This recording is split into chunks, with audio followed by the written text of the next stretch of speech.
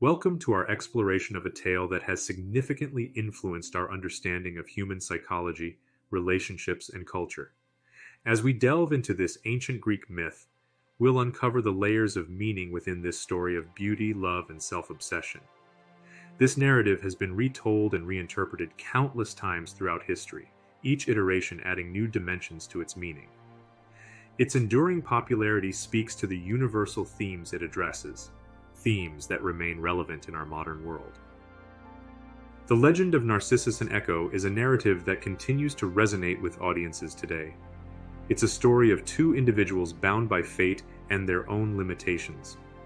The exceptionally beautiful youth becomes an example of vanity taken to extremes, while the nymph, cursed to only repeat the words of others, falls in love with him.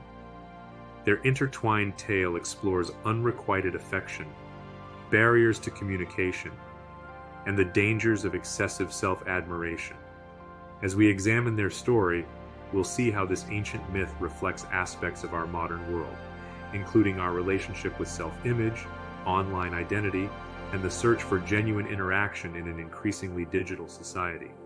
The myth also raises questions about the nature of love itself, asking whether true affection can exist without meaningful dialogue and mutual understanding. Echo's story begins before her encounter with Narcissus. Once a lively and charismatic spirit, she was known for her wit, charm, and gift for conversation. Her life changed when she angered Hera, the queen of the gods, by distracting her from Zeus's infidelities. As punishment, Hera cursed Echo, leaving her only able to repeat the last words spoken by others. This punishment robbed Echo of her autonomy and her most cherished gift.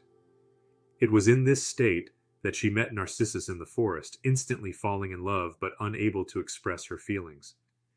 Echo's situation highlights the importance of communication in relationships and the frustration of being unable to express oneself fully. Her story also serves as a metaphor for those who feel voiceless or unheard in society, unable to articulate their own thoughts and desires.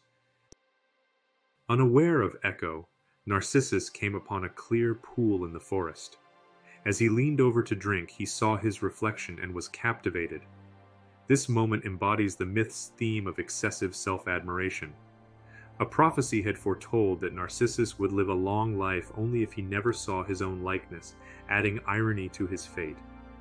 Believing he was seeing another person, Narcissus remained by the pool, slowly weakening as he tried to embrace his reflection.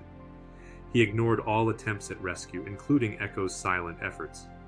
As he died, Narcissus transformed into a flower bearing his name, forever positioned to gaze at its reflection in water. This transformation serves as a reminder of the potential dangers of pride and self-absorption, while also touching on themes of self-knowledge and the search for identity. The flower's placement near water sources in nature adds a poetic touch to the myth's lasting impact on our understanding of the natural world. The impact of this myth extends beyond ancient storytelling, influencing modern psychology and cultural analysis. Narcissus's story contributed to the concept of narcissistic personality disorder, characterized by an inflated sense of self-importance and lack of empathy. Echo symbolizes the human need for affirmation, often at the cost of one's identity. Their tale offers insight into contemporary trends, from the pursuit of social media validation to the complexities of modern relationships.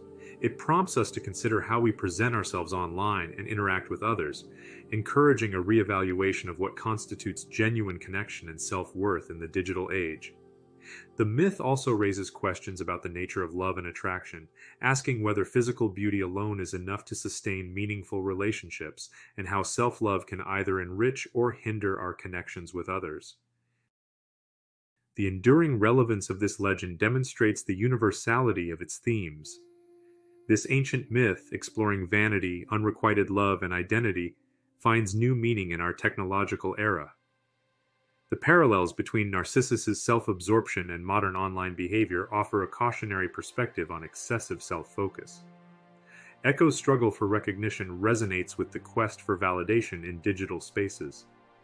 Beyond culture, the myth influences psychology, art, and literature, shaping our understanding of human behavior and relationships.